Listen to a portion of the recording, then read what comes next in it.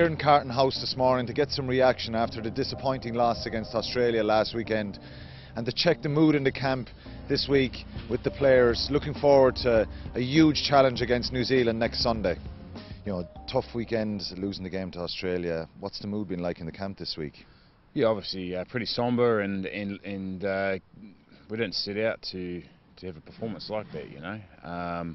But the endeavour was there, you know, which is always in Ireland, you know, the boys always put the effort in, and I think it's just a case of you know, getting a head around things. It was Australia have been playing together now for a while, and they've been building with Ewan McKenzie, and some of their systems are in place now. They started off their first 4 or 5 tests were a bit scratchy, and so we're probably similar to them when he came in and Joe's come in, and but I think that we've got to just trust what we're doing, and which I think everyone does, and the coaches do. Joe obviously does, and supporters. What were the most disappointing aspects for you and the management team last week about the game? Obviously the set piece, we lost a few kind of critical ones there. And then obviously there's a few lapses in defence, I think, with probably some of the things. And then maybe just, I don't know, we lacked that extra bit of fizz all round. I thought I don't like to use the word flat, but I think if we can bring a bit more energy to the plate all round, that'll probably remedy a lot of the things as well. So hopefully we can bring that this week, you know. Having been a former All Black and played from yourself, and obviously being a New Zealander and knowing New Zealand rugby, what makes the All Blacks so good? Well, I mean, obviously as a young kid, you know, like this All Blacks is the #1, rugby's #1 sport. All Blacks is everywhere. The adverts on TV, every channel, it's there, it's ingrained in you, and you play it and you love it. And but I think they've taken it to a whole new level where they've got a group of players that have been together a while, coaching group that's been together a while, and they've really just grown that culture to a point where they just like win. They're just addicted to winning and addicted to playing well, and that's a pretty tough machine to play against, you know. And all those boys there, they don't worry about negative media. They just worry about what's going to benefit them to win. You know, that's pretty much their mindset, I think. I'll take you back to Christchurch 2 years ago on the tour. I was there myself. Ireland played fantastic that night. There was a real urgency, a real intensity, a real aggression, a real plan, and guys executed that night. Very, very unlucky to lose the game in the end. Is that what's required on Sunday to match and you know, take on this All Black team? Yeah, I think you're not going to win the game by kicking the ball to them and defending the whole game, you know, and you've got to play against them. You've got to hold on to the ball and take it to them and just keep hammering away and being smart on what you do. And you saw that when South Africa played them earlier on this year, and in that test in Christchurch, there was a lot of disappointment amongst the boys, and I think it was really hard to get up for the third test after that because they'd put so much into it. It'd been a long year, and we can take some lessons from that. And you know, like you say, there was some really good intent. We didn't throw the ball away too much. We just played, and it was good. You know, didn't quite get the win. Nobody's given Ireland a chance, maybe outside the group. Is there confidence in the belief that if Ireland prepare well, if they show that urgency, cut out the mistakes? I know there's a lot of things we mentioned to work on, but if they turn up on Sunday and give it a real go, do you think there's a confidence in the belief that you can cause an upset or at least match the All Blacks? Yeah, I think that you know, all that stuff just comes from getting and knowing your role right, and obviously the forwards getting their set piece right, and then the backs can work their magic, and sometimes that can you can run out to the field, as you know, Quinny, you can run out in the field, the first 10 minutes, there it is, you're away laughing, and the confidence and belief just comes from knowing your stuff at training hard, train as you play, doing everything during the week that's going to contribute to playing well, and that'll come. I think if we just go in there and say, right, believe in ourselves, that's probably not going to win us the game alone, but if we go in with all those other stuff, all those other boxes ticked, then it'll hopefully be exciting for the supporters and everyone out there, the sponsors, everyone, that Ireland can do a performance that we're really proud of.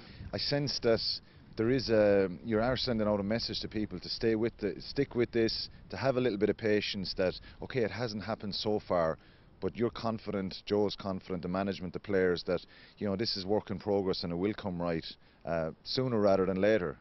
Well, definitely, and you know, it's to say one thing, but to be confident in what you're saying about it is right, and I certainly have the utmost belief that what Joe's got in place will suits Ireland, suits the Irish players, and suits scoring tries and doing all those things. He's very disciplined in what he does. He makes the players disciplined, and I think that's a good thing. Don't want to give away penalties, but also disciplined in what they do. And I'm excited for Ireland and Irish rugby, and if it doesn't happen this weekend, hopefully I believe there'll be some good moments that people can be proud of the green jersey, you know. Yeah, I know what it's like, weeks like this. They're a tough week for management and players. So thanks for chatting to me, Greg, and good luck on Sunday, and we'll all be behind you. Thanks, Quinny. I'm hoping you're in all green this week too, mate. That'd be good. Absolutely.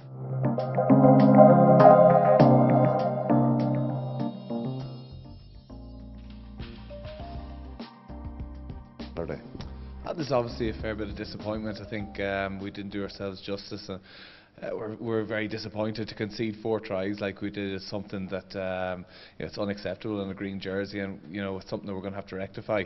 But I think at stages we played some good rugby. We got a bit of continuity, and unfortunately, just to not really to get over the line, to not put them under that bit of pressure, to get ourselves back into contention just before half time and to let it go. There's a lot of stuff we need to work on. There's plenty of experience in the Irish camp as well. Plenty of leaders who can come out and kind of speak about positives and looking forward, trying to get things back on track, isn't there? Yeah, we've any amount of leaders within this team. We've players who've been in the Irish jersey or for their provinces and been in tough situations before, and it's about coming back and putting the pride back in the jersey again, and that's something that we've talked about. We want to really go out there and have a massive performance this weekend. We know it's going to be a full house, and the crowd will be, everybody will be behind us. It's about creating some history, and what a great opportunity for us. It's a huge challenge. Is this week about really focusing on yourselves and maybe not looking so much at the All Blacks, just trying to get your own game right?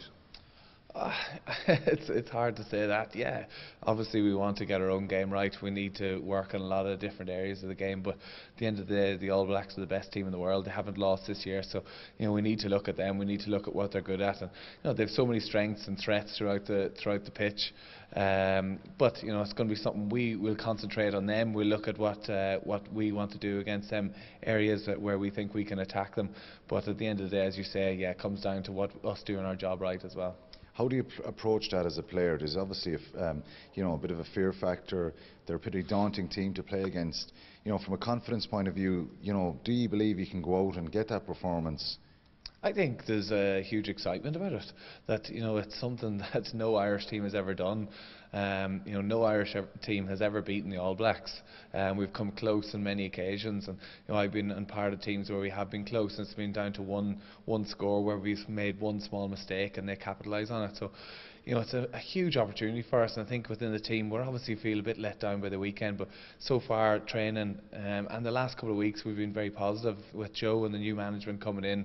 Everybody's excited about it, and I think this is a great opportunity for us to go up there and maybe create a bit of history. Because there's a huge amount of work and effort that goes in from the players behind the scenes as well, isn't it, to try and get the results right? Absolutely. The training since Joe has come in has been top notch. The enthusiasm and the work rate out of everybody, we're really enjoying training, and unfortunately we just didn't do ourselves justice at the weekend. We conceded a couple of really soft tries, and for us not to score is very frustrating, and we can obviously sense the frustration from the public too, but I think that we're working hard, we're going to put it right, and this is a great opportunity this weekend for us to do it. Okay, great, Tommy, thanks for joining me, and the best of luck on Sunday. Thank you.